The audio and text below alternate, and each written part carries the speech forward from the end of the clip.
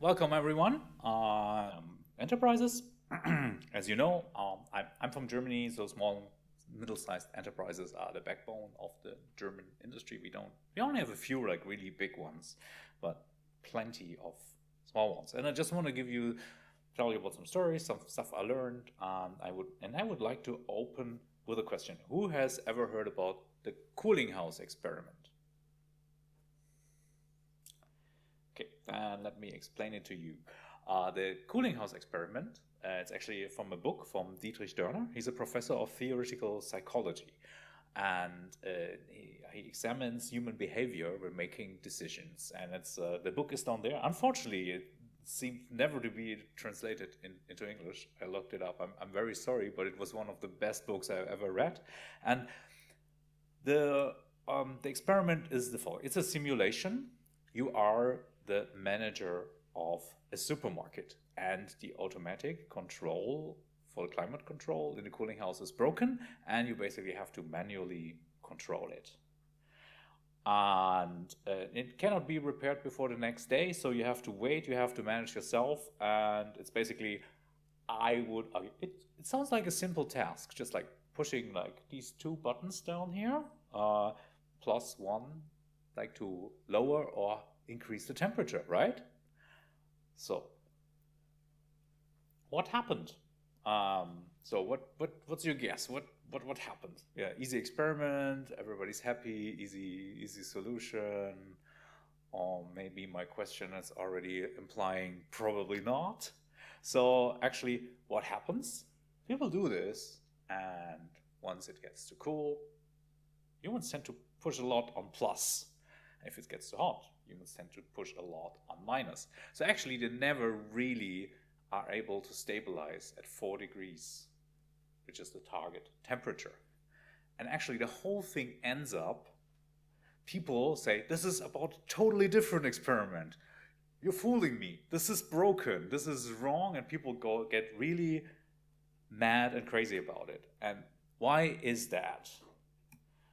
Because we tend to maximize cooling or heating, yeah? So, or turn off if we are exactly at 4 degrees. And why is this not working? Because humans, we're sometimes not really good at understanding complex problems. And because like temperature is a slow process. So it takes time until it goes up and down, and you don't always have to maximize heating or cooling when you're basically very close to your target temperature already.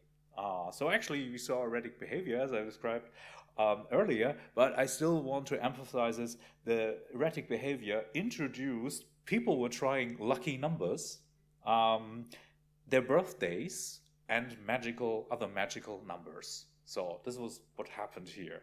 And why am I starting with this? Because I think it's not only cooling houses, because companies are complex organizations and systems. And so there's a lot of going on. There's a lot of stakeholders involved. Everybody wants to bring some extra value to the table or not.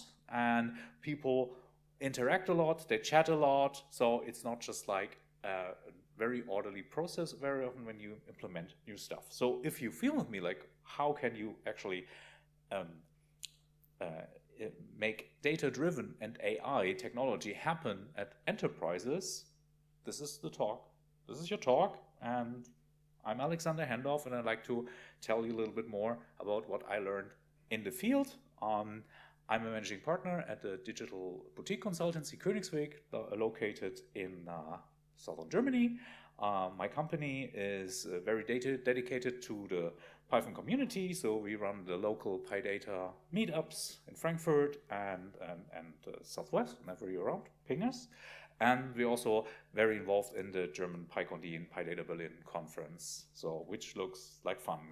Because we were also like very happy. I think we were the first conference who came back after Corona. So here you see, this is like the Berlin experience. My work is actually, we say, transform to work smarter. My job is to enable our clients to make data-driven AI happen. And these are the ingredients for success. You need a strategy, you need the means, we need the skills, you need the culture, And of course, you also need patience, which is probably my angle to the cooling house experiment, because innovation is complex. So it's not just like we decide, we introduce something new. There's so many stakeholders involved, and I would argue the most and the solution for handling complex tasks is actually to establish a culture. And actually, we say we can help you to introduce the new tech, but we also would like to see what about your culture at the company. And of course, if you don't know, if you're a startup, usually startups establish a healthy, very cooperative, flat hierarchies culture, because they're startups, people are young, and this is basically already the right way to go. But if you look at larger enterprises, they have cultures established over decades. They come back of many industries come back from having like steep hierarchies where people were not allowed to talk to the superiors of their superiors. So, and this is something we also have to face because like larger enterprises, they are not startups. Only few startups are that big that you can call them a large enterprise. So you also have to fix or like work on the culture, not probably not fix, but like introduce a new culture when you want to make innovation work. And this includes not only telling, oh, we have flat hierarchies now, or say, okay, is this just like now on paper, or do you actually live it? Because, or are you just like in the first phase, you tried it, and are you aware the whole process might reverse again? Because humans are routine animals as well. And sometimes we fall back in old routines, especially if we're packed with work and if there's just a lot of things to do. So one of my questions is, has your organization established a modern company culture already? Do you have an agile mindset to work? Do you work transparently? Do you have a culture asking questions openly and not just like doing in back rooms? So and so of course change is constant, but working agile does also means you don't basically, change is also not like something you have to do because you only want to do change. So let's talk about teams and flat hierarchies, because what happens very often, yeah, we say, okay, at Zoo we have this new world, new work, people come in with all of great ideas and also the mission to change things. And what is introduced? Flat hierarchies. Let's do hybrid teams with the departments. So the developers in the departments, they work together on the same level, right? So we have developers, data scientists, everybody on one table. We work agile, Scrum. You have constant retros to ask, is everything all right? What can we improve? Collect things on product quality and collaboration. And the reality check here, or things to keep in mind and also consider, and also to point to. My job is very often also to point to, okay, this is not moving in the right direction again. Yeah, you're moving in the other direction again. Is flat hierarchies and hybrid teams is very often only a message, unfortunately. And it's not, I would not even say people do this deliberately.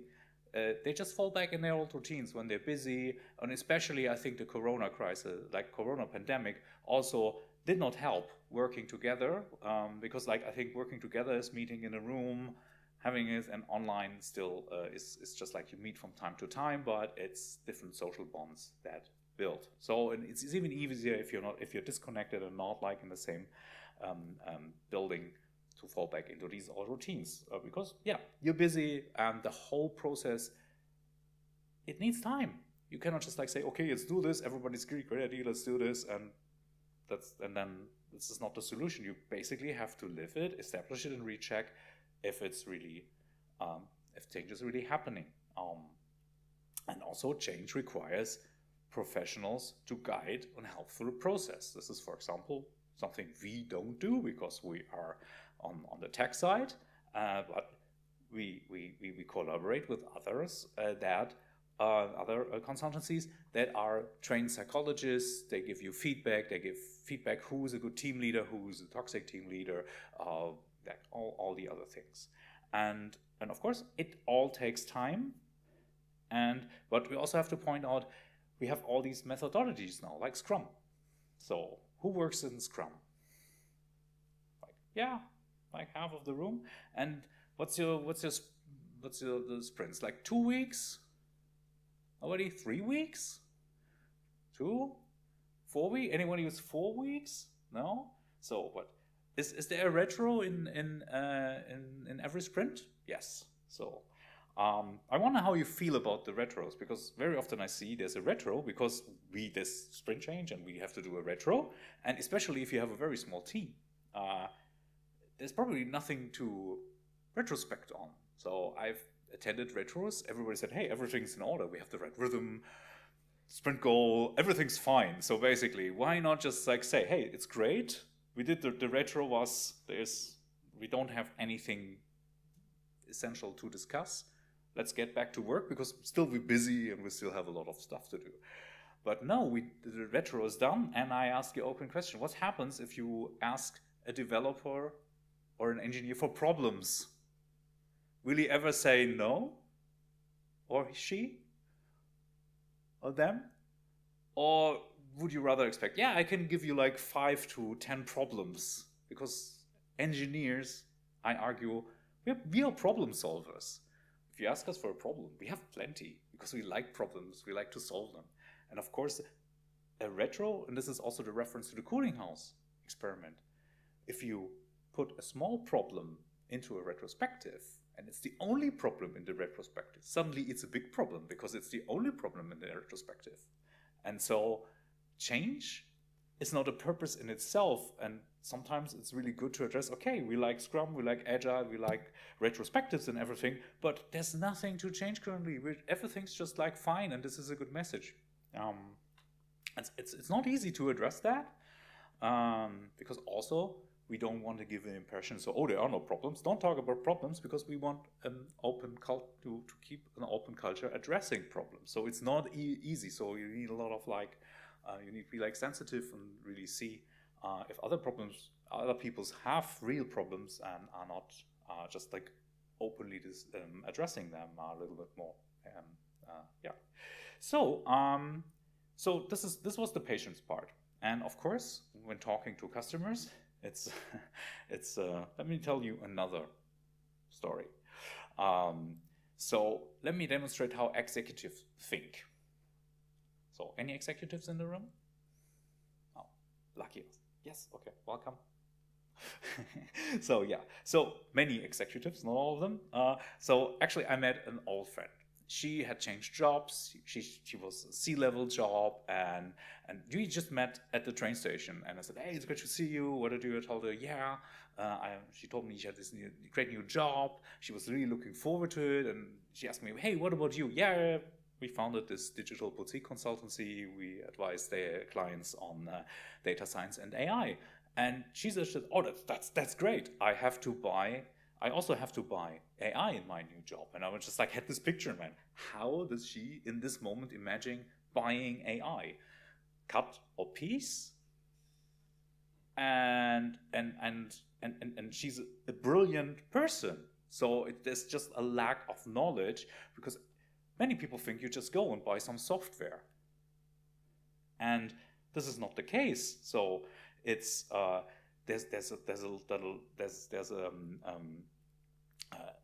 this totally works different, because actually I would say you cannot buy AI, you have to build AI, and you have to implement it into your whole ecosystem, starting from data to talking to the departments who are, of course, the domain experts. You have to talk to people running the infrastructure and many more in the whole organization. So it's not just like some software or service you can buy, yeah, but you have to build it.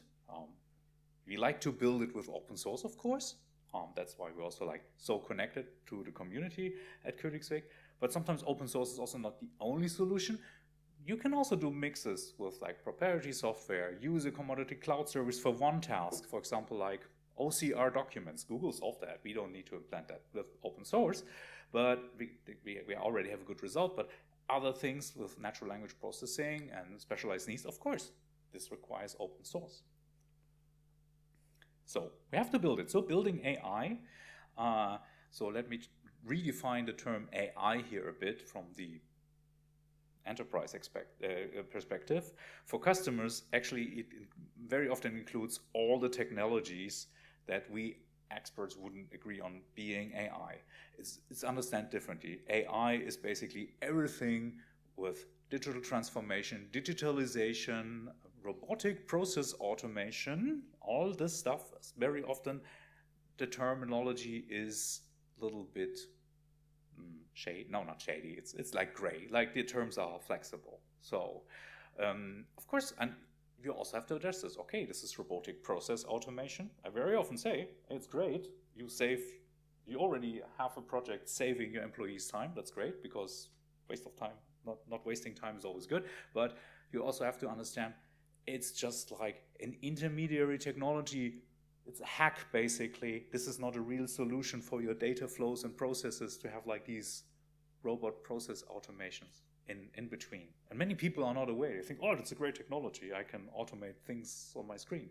And I also want to point out, it's very important to do this in a respectful way, because we have to understand, we are experts. I have tons of input from all the conferences I attend, but other people have just other interests or other tasks on their job, and somebody tells them, hey, this is great, and of course it looks exciting. I mean, when I built my first web scraper, I was also like super excited back in the days. So, of course, it's very important to tell people, hey, this is a technology, this is the taxonomy, this is how things work together, and these are the things you should look into or not. And of course, very often the whole analytics space in AI is in the same bag as well. And so the borders between AI, modern analytics, very often driven by open source already, are already a bit blurry. Very often I say, okay, we start this AI project. The first thing is bring your data in order. The next step is see which technologies can we apply. And I already say, likely we will have like 70% of the value we get is just like business analytics, because you got your data right. Because if the data is not right, you cannot do AI. And this is, I think it's very important to communicate this very openly. 70% classical analytics, maybe 20% machine learning, and if it's 10% deep learning, it's just like fine. We're trying not to do 100% deep learning because we love to do stuff like that. We have to always focus on what's best for the customer and what is enabling the customer. So let me tell you about the lighthouse problem. What are lighthouses? Lighthouses are prototypes, proof of concepts driven by a single, very motivated person or group. They're very often, basically all the time, they're based on open source, blog posts, and they produce a reasonable result in a very short time. Stakeholders are impressed. So here, let me introduce a stakeholder and a proof of concept driver.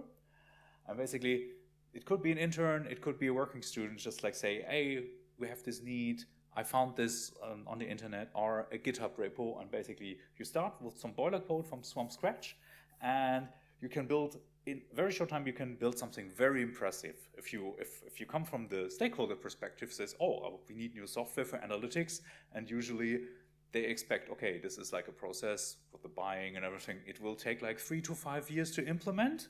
So, and then there's just like an intern saying, hey, look, I have been working on this last week. Magic. So everybody's like, super, this looks great. There's a big driver. Everybody gets excited. And what happens next? Everybody gets so excited, they throw in new ideas. Usually people, because we already see a very motivated person there, they're very happy to pick up on these ideas and even like build more stuff into the prototype, add more stuff, until what finally happens? The whole thing falls apart. It starts to work. It's totally like it's only working on one machine. Of course, it's built on the happy path. The database is always available. All the services are always available. And of course, this is what happens then? So there's a bunch of code, and well, so what do you think what happens next? Are we recycling the project? Has it go to waste, or can we cure it? What's the guess? Who thinks recycle? Who thinks trash? Who thinks cure it? Yeah, you? Okay, I see very experienced people. Yeah, of course. Very often you can just like say, trash it, rebuild it, pick on the ideas, take up the good parts. And actually, this is a sketch. Like a colleague of mine, he did an analysis of one of these lighthouse projects, and he tried to just like, I don't know why. It was like what was happening in the prototype, what was missing. He drew this sketch, and this was basically the analysis. Yeah. So yeah. Of course, they go to press. So actually, what's the best practice here? Because prototypes bad? Are lighthouse projects bad? Not at all. I think the best practice is have good ideas, try things out, but we need to know when to stop. Yeah, because when to develop further, when is the right time to move it to a production level, and it's very important to tell everybody moving something like a proof of concept or a prototype to a production level is not easy. Yeah, it takes time. It probably will take months to integrate everything on a production ready level, because production needs to be stable, production needs to be monitored, production needs to be tested, unit tests, integration tests. And also, of course, if we move something to production, for example, in finance, there's also like a paper trail for regulatory reasons. So it's not just like, okay, we have this, take this Jupyter notebook to production. So it's very important to communicate this, that everybody's aware at an early stage, try things out, but know when to stop, and also to see, okay, you want to move it to production, you really want to get the extra value into the organization. Okay, these are the measurements to take, and also we have to, as an enterprise, you also have to ask yourself, do we actually have the skills and the resources in-house? Because very often people have a different background. Somebody comes in, a student, they knows Python from university, but might work or do the internship in a department with Power Excel users. So of course you need to see, okay, what are the resources? What do you actually need? And do you want to hire people who can do this? Do you need external help? Do you want to go hybrid? Say, okay, let's get new stuff in, but also get external help in to enable, to help people with experience to help to build everything. And you have to also involve all stakeholders. It's not just like the one department. You basically need to discuss everybody who is interested in bringing extra value to the company. So this involves a lot of management as well. So building lighthouses is not a strategy. It's just basically building a bunch of no silos. And it's very important to know when to stop. So this brings me to the final questions we very often ask at Königsweg when we start a project or if there's a project in discussion with a client. We actually ask, do you have a strategy or a bunch of ideas? Of course, we don't ask that way. So basically, we just rephrase it like this. Is going data-driven part of your long-time strategy? What do you think what happens if they say no? We just want to try some stuff. Yeah, it's like this. You don't see it like it says, okay, call us. So thank you. It's not what we're looking for, because for us it's very important, because the playing times with data and AI and all the stuff, I say they are over. You need to move now, or you are being left behind. The whole process is now on its way for more than 10 years. So basically, it's really important also to do a good project. It's very important to say, okay, we are serious, we have the budget, we have the means, we really want to get things moving, and everybody's prepared also to say, what do we need to make it happen? And this includes not only technical updates or technical change, also culture change. So,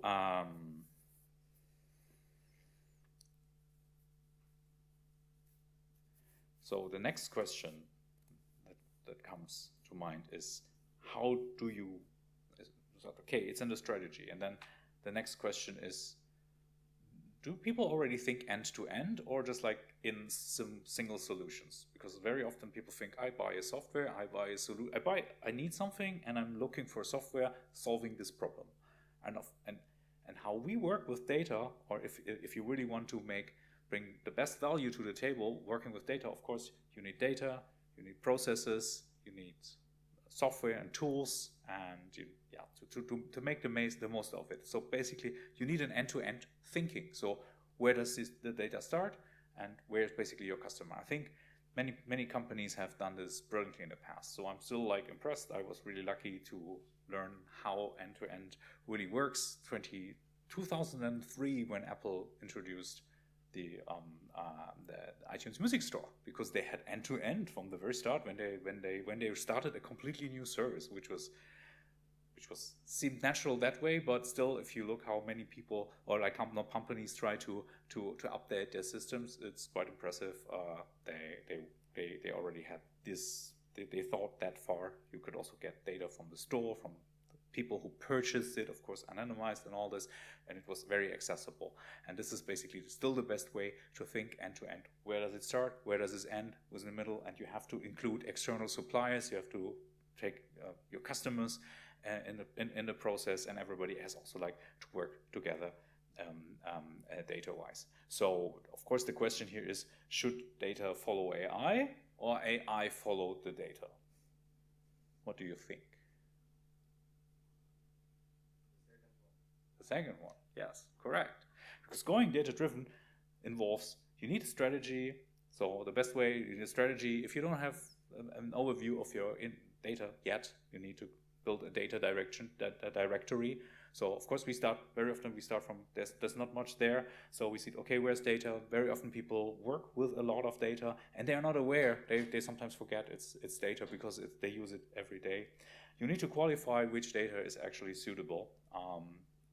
You need to see how can you prepare the data to work, to have like an AI-centric data approach, because of course it's easier if you can just like draw data and have them ready for training, and instead of, okay, we always have to collect things, many queries, and to make it fit. Yeah, of course you need to identify the suitable technologies of machine learning and AI based on which data do we have, which data is accessible now or later. Yeah, and of course very often the choice is, okay, we want to put value first here. And based on that, you also need to question the infrastructure, because what is already in place? Do we have everything? Are we just like living in a Windows world and suddenly we have AI tools and services that require Linux because they have different requirements? That's all the stuff also defined. What do we need infrastructure? Because many people think this is data and AI is an IT project, and this is also something you have to point out sometimes. So for us, the ideal data and AI ready reference architecture looks like this. Sorry, it's in German, but I think you get the idea. So if you have all your systems, the data lake is just like a concept. You don't need to have a real data lake where you put your data. Your data just needs to be accessible in an organized fashion. So you basically can scale here when you want to do stats, when you want to build machine learning models, if you want to introduce ML ops, or just like get data for your BI tools. So once you have established this, because the important part is have your data ready to scale experiments, to try new things. Otherwise, if you start from the other side, oh, I have this idea, I always wanted to do something with natural processing. Yeah, of course, yeah, you will find some text data, you can do an impressive project, but this is not really scalable. It's just like another lighthouse, to come back to that. So I say the ability to experiment, to qualify, is a key point of making data-driven happening. So don't forget, you don't have to buy AI, we have to build it. And this is the end of my talk. And do we have time for questions? No, maybe one, yes. So, one question, all answered. Thank you very much.